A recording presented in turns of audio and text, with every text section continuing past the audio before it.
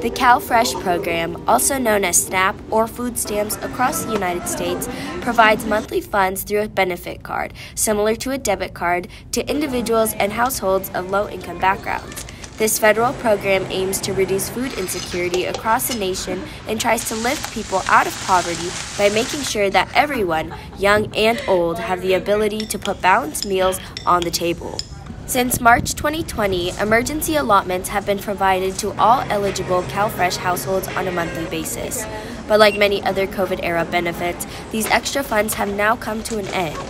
Early this year, it was announced that the final extra COVID allotments would be issued this past March. As a UC Berkeley student, we're in a really rigorous environment where I'm really busy all the time. And when I used to have my the COVID allotments with my EBT, I was able to afford getting wraps and to-go items and not stressing about how much I have to spend on eating food.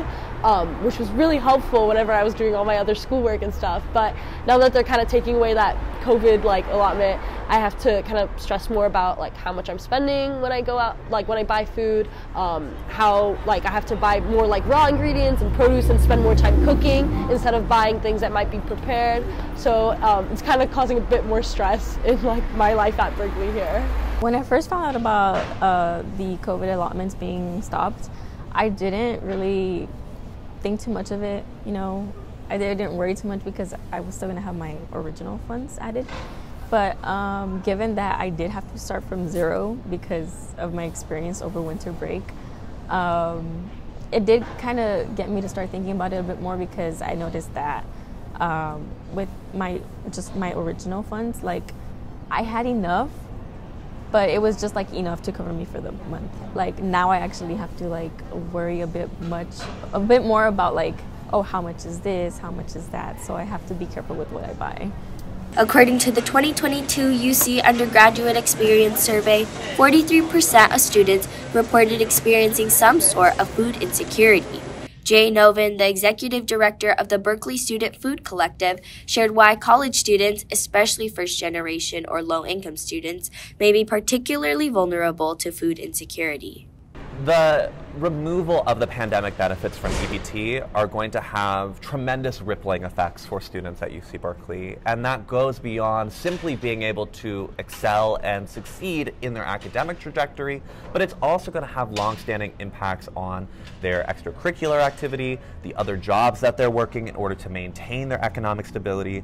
But also, we know well that food security is highly correlated with mental health outcomes and even the embodied physical repercussions that come from not being able to survive.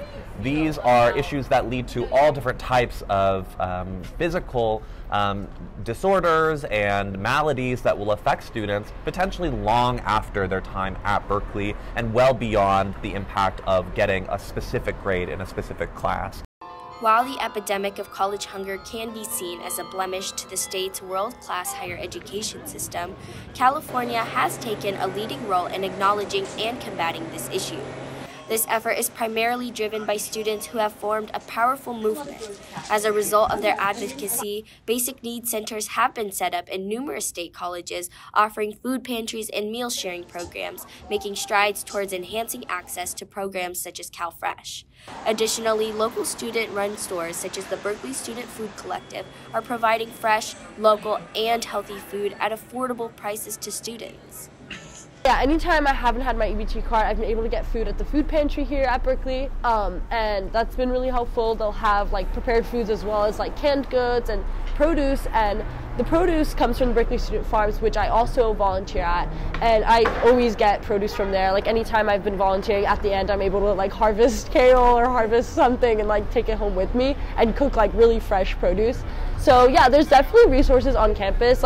If I don't have my EBT card, even though it does stress me out, I'm really glad that I have other places that I can still get food from the campus. For more information on how to apply to CalFresh and connect with these various campus resources, visit basicneeds.berkeley.edu or visit foodcollective.org.